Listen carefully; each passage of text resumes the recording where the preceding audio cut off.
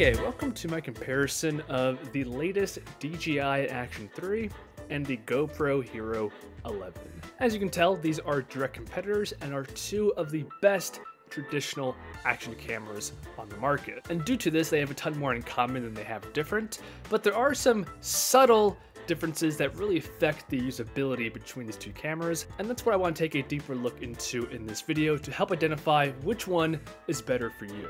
And full disclosure, DJI did send me both these cameras, but all thoughts and opinions are my own. If you want to know which one's the smallest and lightest, that's going to be the DJI Action 3. This camera comes in at 144 grams and the GoPro 11 153. And when it comes to the actual dimensions, they're essentially identical in all of them except for the height of the camera. The DJI is a little bit shorter, giving it a smaller overall footprint. As I'm sure you guys noticed, they both have a front-facing display, which I love. It's a very useful thing to have. But the one on the DJI is a touch-enabled display. I will admit that most of the time when I'm changing the settings of the camera, I'm doing it on the back display, but in those scenarios that it's mounted somewhere and you can't access the back, it is useful to be able to change these via the front touchscreen. And with the GoPro, that is simply not an option. Both these cameras have replaceable lenses over the camera, so if you damage it, scratch it, you can easily just swap it out and not have to replace the entire camera. Now, the way that you access the battery, SD card, and the USB port on these cameras is via these waterproof doors. The mechanism of these doors is quite different, and to me, one of them is vastly superior. So the way you open the doors on the DJI is via these tabs. You just push on it in the direction that it indicates, and the door easily pops up and swings open. But the latch on the GoPro door is completely different, and it's about 5 times more difficult to actually open. Something else that looks very similar between these two cameras, but is vastly different in practice, is the buttons. So they both have a power button and a record button. And here GoPro has the advantage. The buttons are much more tactile and easy to click even with gloves on. And to be brutally honest, the buttons on the Action 3 are absolutely terrible. They're just so difficult to press and they have next to no travel. And if you're wearing gloves, forget about it. It is impossible to push these buttons. The next major physical difference is the mounting hardware. So the GoPro has these GoPro finger mounts that fold out from the bottom of the camera. And DJI has this magnetic quick release mounting system that I'm a huge fan of. And this magnetic mounting system allows you to very easily and efficiently move the camera from one spot to another. It literally takes 1 second to mount the camera. And real quick, before moving on to the image quality, both these cameras, you can buy them in a combo package. And in my opinion, the combo package of the DJI is significantly better because of this. They give you 3 extra batteries and this extremely convenient charging case for the batteries. Okay, this is 4K 30, both stabilized and linear.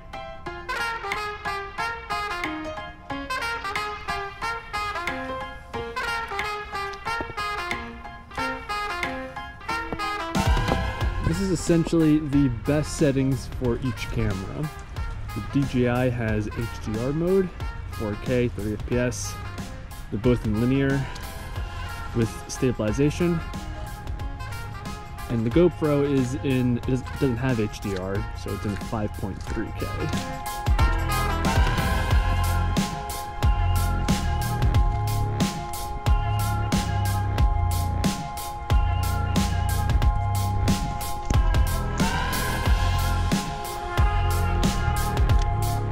Okay, now we're testing out 60 FPS, both in 4K and linear.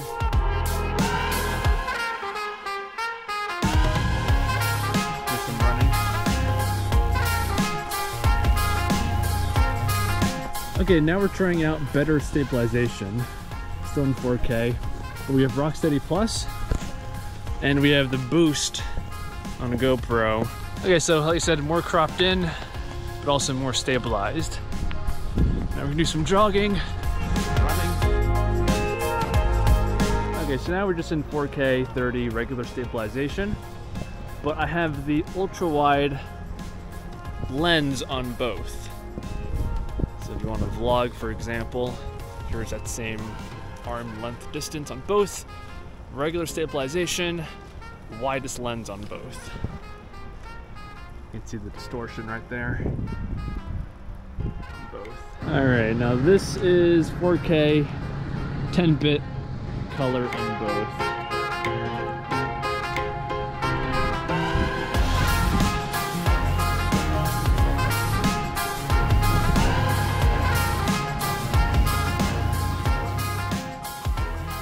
Now, at this point, the video should be finished. We compared the physical and video quality of these two cameras side by side. But because we're talking about a GoPro, we have to also test out the reliability and overheating. So to test out how long these cameras would last, I put them both on 4K 30 FPS. At the 30-minute mark, the GoPro had 62% battery left.